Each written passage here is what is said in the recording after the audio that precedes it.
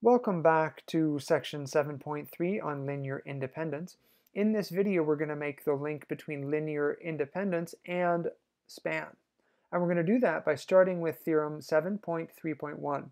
So let's go ahead and read the statement of the theorem.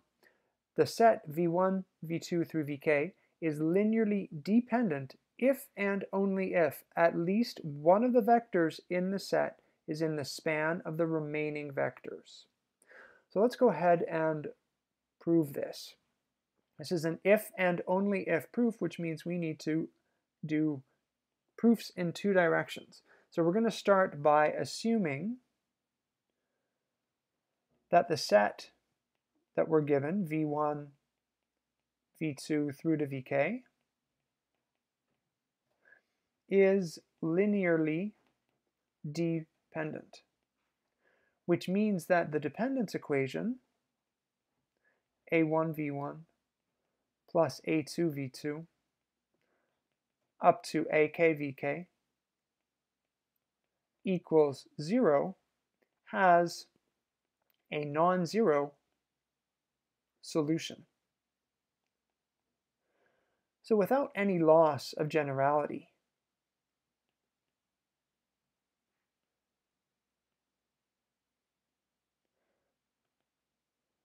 let us assume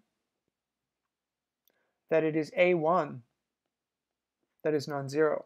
And if it's not, well, we can just write the vectors in another order, so we do have the first coefficient as non-zero. Then, if we rearrange the dependence equation, we'll get a1 v1 is minus a2 v2 minus all the way up to ak vk. And because we have a non-zero first coefficient, we can divide each of those terms by a1.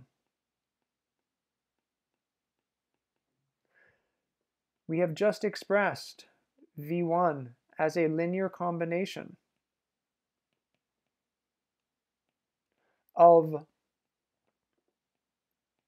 the vectors v1, v2, nope, not v1, of the vectors v2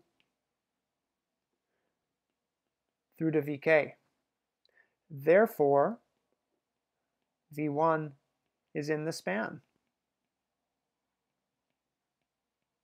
of these vectors v2 through to vk, which lets us conclude that at least one of the vectors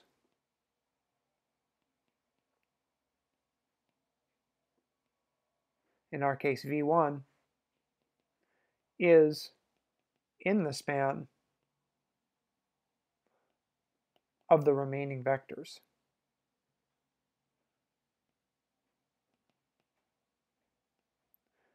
So that is only half the proof. The second half needs to go in the other direction, and you will do that in the exercises that accompany these videos.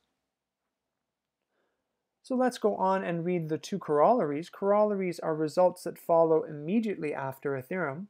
So we've got corollary 7.3.1.1, that a set of two vectors, v1, v2, is linearly dependent if and only if those vectors are parallel, right? So our previous theorem said that one vector has to be in the span of another of the remaining vectors. Well, if there's only one vector, that means a scalar multiple. We've seen that before in previous videos, and so that corollary follows immediately.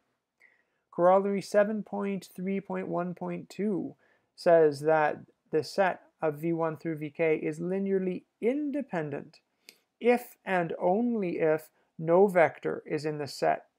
No vector in the set is in the span of the other vectors.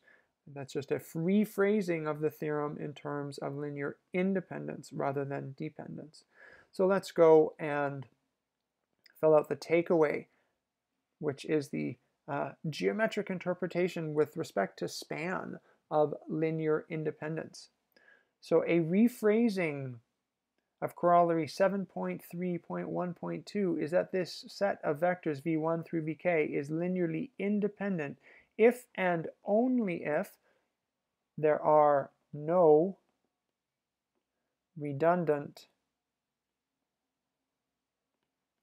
generators generating vectors in the span, meaning every vector is essential, every generating vector, every vector of these is essential in generating the span. Said another way, the set v1 through vk is linearly independent if and only if removing any of the generators changes the span. And conversely, so actually, I mean, if we removed one of the generators, obviously it wouldn't be the span of these vectors anymore. Conversely, v1 through vk is linearly dependent if and only if it is possible to remove at least one of the generators without changing the span.